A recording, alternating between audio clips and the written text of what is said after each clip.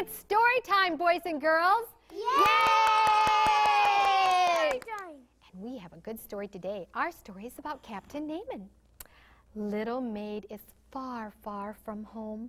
God has a happy helper at Naaman's house. Little maid is God's happy helper. She helps Captain Naaman because she loves God. Captain and Mrs. Naaman see how well she works and how happy she is. They see that little maid prays to God. Do you pray to Jesus? I do. You do? When do you pray? Do you pray at meal times? I pray at bedtime. And when you get up? I pray. My daddy, my mommy and daddy prays with me every time when I go to bed, and when I go to church, and I eat. And you know, boys and girls, you can have your mommies and daddies pray with you too. Mrs. Naaman is sad. Oh, don't cry, Mrs. Naaman. God will help you. Why do you think she's so sad? Because her lady Naaman. Because he has some white stuff. It's called leprosy, isn't it? But yes. Mrs. Naaman can't stop crying. Can you cry? Boo! Can you cry, Noah? Yes, Mrs. Naaman is crying because Captain Naaman has leprosy. He has big sores all over his skin. Boo-hoo-hoo-hoo. He will have to go far away from everybody.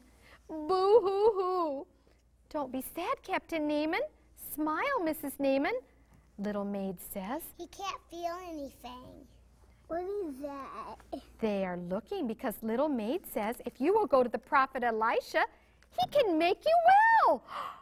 Oh, God can heal you, Captain Naaman said. Where's God? The servant.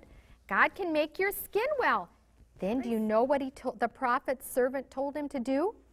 Go wash in the Jordan River and go under the water 7 times.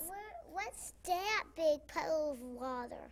It's a dirty water. Did you know the Jordan River was so dirty? Lots of mud. See Captain Naaman in the water? The water is muddy brown. See the sores on him? Captain Naaman dips under the water. He has to go 7 times. Can you count? 1, 2, 3, 4, 5, 6, 7. The sores are gone. Let's clap. Yay! Oh, Captain Naaman's men clap because God, the great God of Israel, has made him well. They thank God for making him well. They are so happy.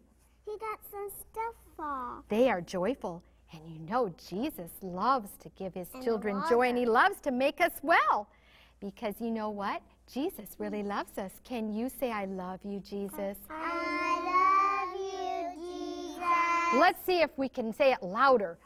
I love you, Jesus. And boys and girls, always remember that Jesus loves you too.